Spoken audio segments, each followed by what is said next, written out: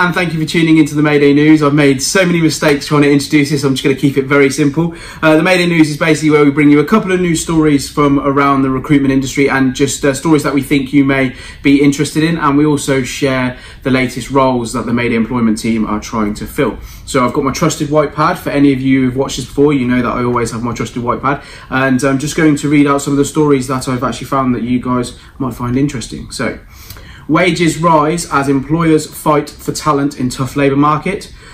People with in-demand skill sets are benefiting from salary negotiations. So employers are looking to pay more to get the person they perceive as the right person to ensure obviously they fill the skill gap in their organisation. As we're aware that not all employers can afford this, employers need to review the benefits that they offer. So this could be flexible working, the workplace culture. They just need to review that to ensure that they are actually attracting the talent they need. Because it's not surprising, but actually a lot of people don't really concern themselves with the salary anymore, according to this story. A lot of people are also looking for the benefits as well as the workplace culture, the flexible working. They're willing to take a little bit hit of the salary. But if you've got an in-demand skill set, you can negotiate. The second story is apparently, this one's going to be for me, millennials cause generational conflict in the workplace. Can I just interject? Yeah, of course you can. At this point, he's looking at me because I'm old, by the way. Okay? So, dubbed the most impatient generation in the workplace, with over 90% wanting rapid career progression. Almost 70% of employers believe this is the leading cause between generations, so the leading cause of conflict between the generations. These findings come from a Robert Walters white paper, and they surveyed 2,000 people on how to retain millennials. Yeah. So other areas of conflict, they believe, because of this, so workplace culture, technology, tailored approach, experience, and millennials' international aspirations. Yeah. So apparently millennials are a pain, but they're part I of your can tell you that firsthand. Working with them. As always, the links will be posted below, so you can actually go and read up on these stories. But that's it from the Mayday Daventry office. I hope you enjoyed those news clips. We're going to go to Meg, who's got the roles. So bye. Hi, Kristen. Thanks. Shouldn't be doing this. You know what? Let's keep going. Hi, you're right. Nice to meet you. So. I'm here with some jobs for Banbury, Daventry and places in between. What we've got at the moment is we've got some roles at First Line. So we've got some part-time roles going at First Line, which is Monday to Friday, and that's 15 hours, which is in the afternoon. And we're also looking for a bailer for that as well. And that would be full-time Monday to Friday. I think it's 8 till 6.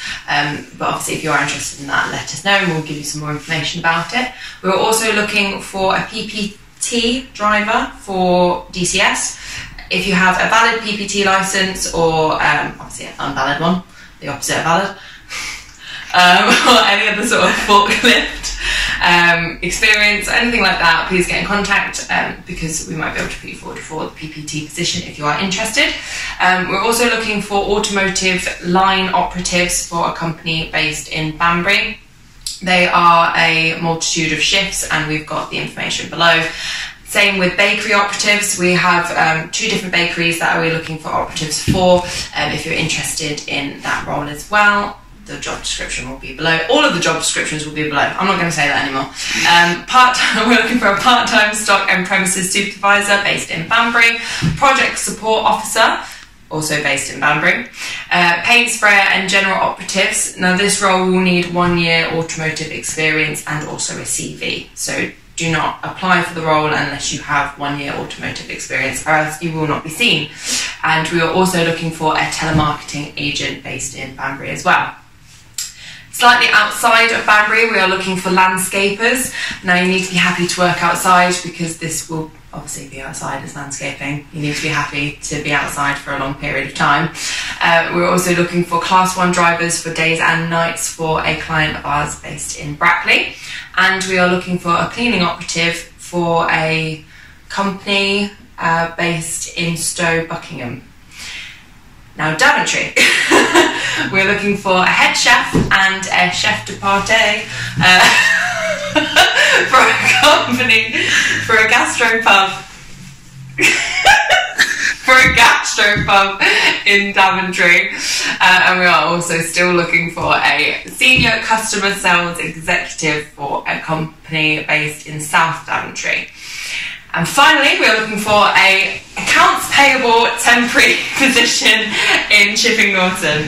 That is all of the jobs. Well, I say all. We've still got quite a few more, but as you can tell, if I say any more jobs, I'm just going to fall backwards onto this chair. Have a nice day. I'll see you later. I'm just going to do it anyway.